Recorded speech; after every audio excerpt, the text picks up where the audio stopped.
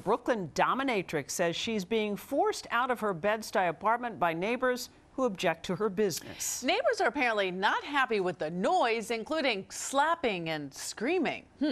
Eyewitness News reporter Darla Miles is live from Bed-Stuy with more. Darla?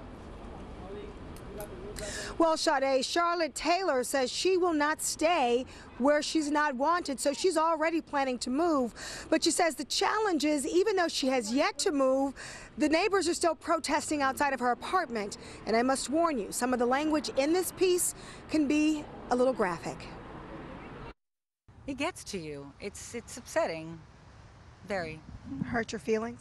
Totally. Dominatrix has feelings too. Even though Charlotte Taylor wears black latex and uses a whip, it's the antics of her neighbor that hits her in the gut. Can you imagine having people scream outside that you're going to snatch a kid? And the weirdo guys that come in, they're convicted men. They use to instruct bonds. This is cell phone video of a woman screaming outside of Taylor's building in Bed-Stuy, seemingly upset and protesting against the 30-year-old's home-based BDSM business, the Taillor Collective. We're wonderful people, but we like to learn how to spank somebody safely and how to use a whip without breaking someone's skin or doing it safely, if that's what you guys are into. It's a great place for young people to come find out their sexuality. Taylor says the ranting and raving has been accompanied by this "not in my backyard" flyer and community meetings to kick her out of the neighborhood. Do you feel like you're being intimidated into leaving?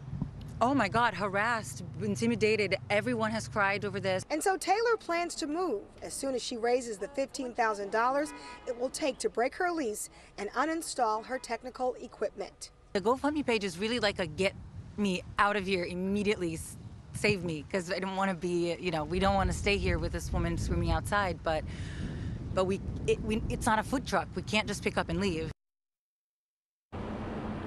Now, one point of clarification, we didn't speak with any neighbors today who complained of clapping and screaming, and we did try to speak with a neighbor seen yelling in the cell phone video. We made several attempts to reach her today, but we were unsuccessful by the time of this broadcast.